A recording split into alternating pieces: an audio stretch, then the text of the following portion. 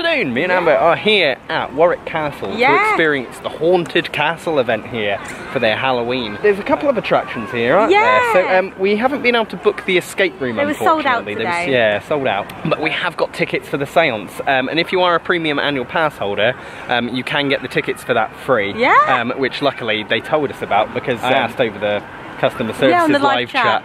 And they actually said it was an upcharge, which it is normally, but you know, for premium pass holders, it isn't. You do actually get that free. But if you're not a premium pass holder, it's £4.50, which I don't think is a bad price anyway. We're willing to pay it. So we're not actually going to do the Tower Dungeons today. We did that last time. Yeah, we did that quite recently. So, however, there are another 3 kind of, I say, spooky kind of walkthroughs. Yeah. There's one quite extreme one medium one, and then one that's really for the kids. Ooh. So looking forward to all of them. We'll let you know how we get on as we get on. Yeah. We'll see you in a bit.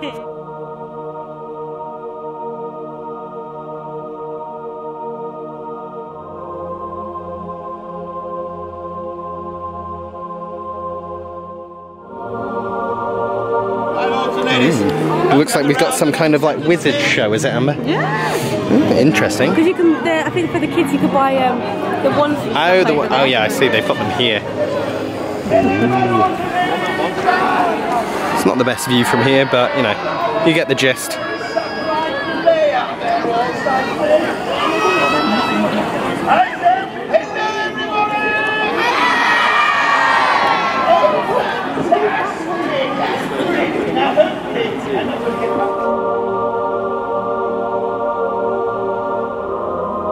So we were going to go in seance, weren't we, Amber? Yeah. However, it would have just been the 2 of us, and the staff said that it would be better, like a better experience with more of us, like, which I reckon it probably would be. I don't really know about it, but you know. I know it's an audio experience, so I think you get headphones. Yeah, on the picture I've seen you get headphones, but that's literally all I know. So I think it's like one of those. Do you remember that YouTube video? I'll pop it in the description. Actually, it's like the barbershop thing, where it's like a surround sound experience. I think it might be a little bit like that. They've got actors in it. I don't know. That's about all I know about it. No. But obviously, because we're waiting like another 20 minutes. What else did we do? So I've got my Ribena. You've got your Ribena that I bought you earlier. And a cider. And I have a pint. If it focuses. Why does this camera never focus? So I'm being healthy-ish with all the sugar. You should just pop that in that. And then I'm being an adult. Yeah.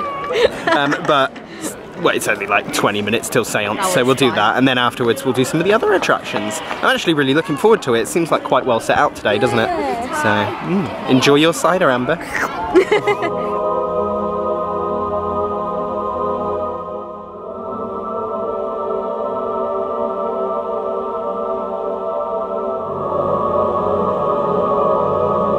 Me and Amber have just come out of the seance. Yeah.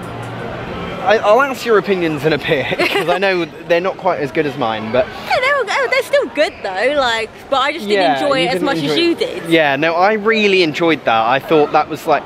I quite like those audio experiences. Well, it's the first time I've ever done one. Yeah, I mean, well, besides the barber YouTube thing. And also, it's kind of like Sweeney Todd as well, and like the dungeons, that sort of thing. Yeah, it is that kind of thing. I quite like those. They do put me on edge a bit, and seance actually did put me on edge.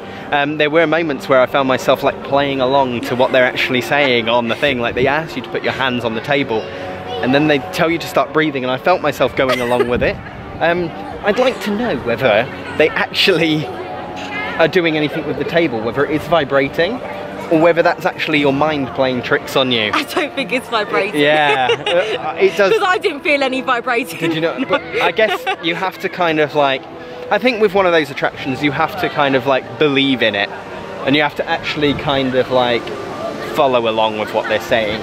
I think if you don't, you won't get the same experience. And also, if you are going to go into seance, sit in the middle.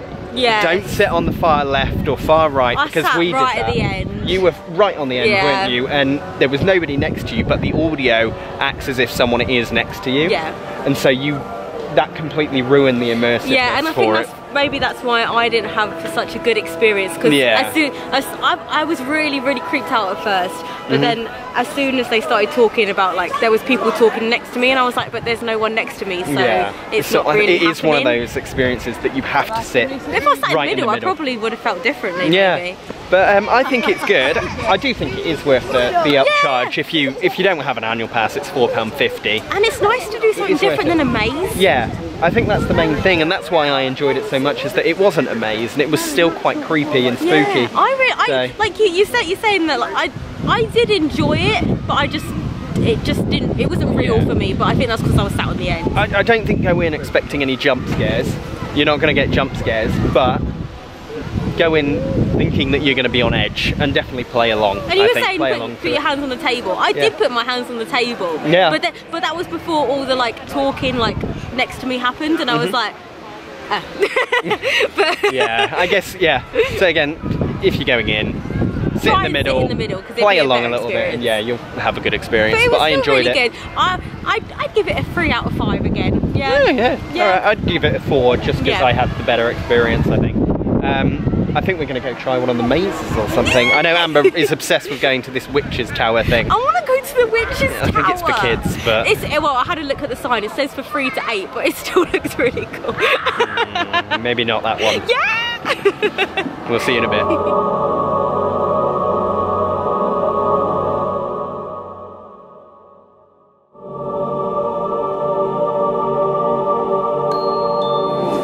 Hey, so what were you in the queue for now? House of Wax. House of Wax. Yeah, I thought this was like a movie, but apparently this one isn't. What, with Paris Hilton in it? Oh no, that one was the terrible one. Oh, I thought it was... No, there's another one, but no, it's called House of Wax, and I don't really know what it's about.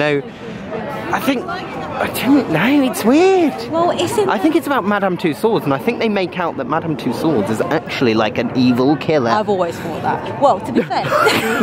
Wow, okay. But to be fair, like, at Warwick Castle, they separate them into, like, 3 categories. Yeah. And it's like Daring Dukes, Brave Knights, and Scaredy something. Scaredy Squires. And Scaredy Squires is for, like, little kids. Yeah. Daring Dukes is for, like, 10 to 12, I'm assuming. Yeah. And then, like, Brave Knights are for, like, 13 plus. But this is like, middle one. This is, Daring Dukes. It's not so bad. But from what I've heard, it is actually a bit scarier than some people it does say at the front give it credit for. Like, things do jump out at you. Yeah. So, looking forward to it. So, House of Wax. That was alright, I thought. Like, a decent little scare attraction. Nothing, like, overly terrifying, but it is for that kind of, like, middle-aged group, it says on the sign that it's for, like, 10 plus, so I wasn't really expecting, like, super scares. But the actors still went for it, and they're, like, they were doing their jump scares, and I had some quite small kids behind me, and they were terrified. I think a lot of the actors in there kind of adjusted their scares if they were going for an adult or if they were going for a child, which was, quite good. It's a good tactic to have. I think that it was a little bit light in there at places, like from the windows and stuff that they've obviously tried to board up, but most of it was quite a good job at covering them up. I enjoyed it. I thought it was good. Obviously it's free, it's part of entry into the event. You can keep going round and round if you really want to. Yeah, I mean, I don't think I'll be rushing in there again. Well, it's not really for our age group, but... No, it's not, so good fun though, really enjoyed it. I'm trying to find where the next scare maze is, because there's one for more like adults kind of thing. Yeah, and I'm not sure, so we're going to have a look for it and see if we can find it. Yeah, so, but House of Wax, thumbs up from me. I'd give it, what, maybe a 3 out of 5 pumpkins? Well, I'd give it a 2, but then that's only because it's not for my age. Yeah, like, I didn't find it scary, but for 10-year-olds and younger, then yeah, they would definitely find it scary. Right, let's go and try and find, I think it's called Outbreak 3096 or something. Some number. I'll find out when I let you know.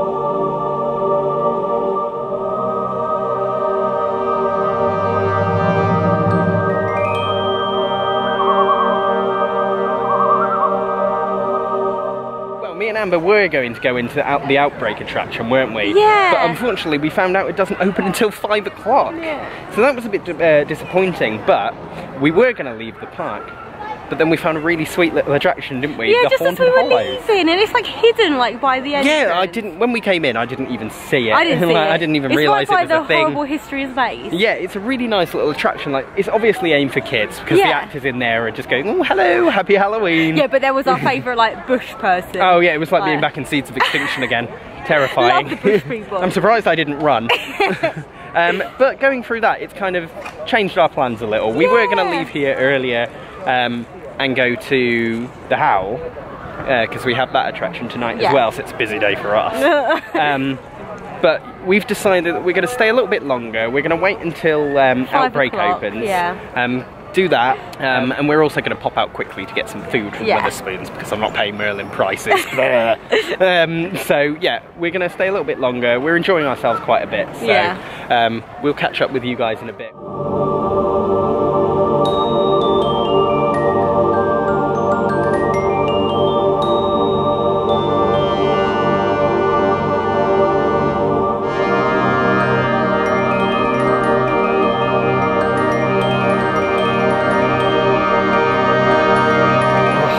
We're back at Warwick Castle. After a nice meal. I'm stuffed. I'm really stuffed. We went to Wetherspoons in Warwick, and you know, the portion sizes there aren't actually that big, but they always like blow me away. They're really and I'm like, filling. I didn't even have that much, I only had a burger. Yeah, so it's now it's about 20 past, what is it, 4. So we've got a little bit of a wait until Outbreak opens. So I think we're just going to kind of check out the rest of the atmosphere around Warwick. Well, around the castle, because we're not in the town anymore. As you can see, there's a lovely shot of the castle behind us. So let's see what's going on.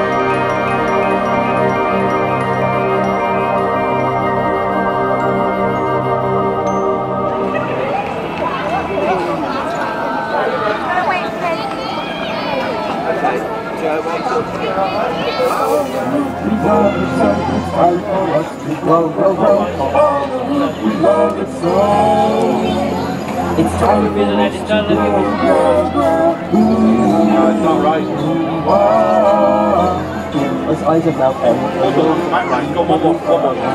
So me and Amber just had another quick go through House of Wax, didn't we? Yeah. And that was a lot better, that run. It was so much better. That yeah, quite a little bit scarier.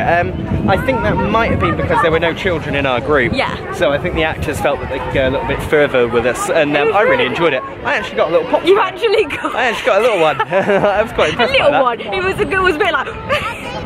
Yeah, a little bit. It was good though. Really enjoyed that. So Outbreak. What number? Out of 1396. Yeah. It is actually 13 or 69. One of them. One of them. That's where we're going now. But we're going over there, and I can see already it's going in a bit of a queue build up. So we'll see you over there.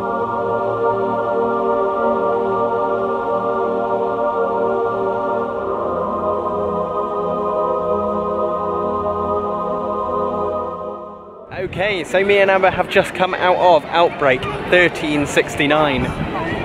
Well, that was quite disappointing actually. Yeah. I was hoping for a little bit more than that, a little bit more scare. I think I actually got more scare in a few other attractions today. I think it was definitely the weakest one. Yeah, which is quite sad really, yeah. because it is meant to be the adult one, and as such you expect it to be scary. Yeah. And it wasn't really scary. It was obviously, you could tell it was meant to be a bit more intense. It was a bit more like scary looking scenes. I really like the way that they made like is it Kingmaker? Yeah, the Kingmaker into that place. Because they only had like an hour to do it. And I think that it was quite good in like that way. Yeah. Like, yeah, well detailed, but I don't know whether that's just down to the fact that it is Kingmaker. But then the things that they have added to it do make it look better. Yeah. And I don't think it helped as well because the front of our group got completely lost. No, they got and like, then we all stood in this room for a while, and then an actor had to basically show us the way. Yeah, which you just went, thanks. I was like, thank you, and then I ended up at the front. Yeah. It's a shame. I expected a little bit more, but luckily the rest of the attractions here today have made up for it. Yeah. It has been a really good event and we've enjoyed ourselves. And the lighting here is really nice. Oh yeah, fantastic lighting. But I think they've been well known for that in the past anyway. But that comes to the end of Warwick Castle for the day. Yeah. We are off to the Howl down in Leighton Buzzard. So yeah, we're going to end the vlog here. Thanks very much for watching. If you enjoyed it, give it a massive thumbs up and we'll see you in the next one. Bye-bye. Bye.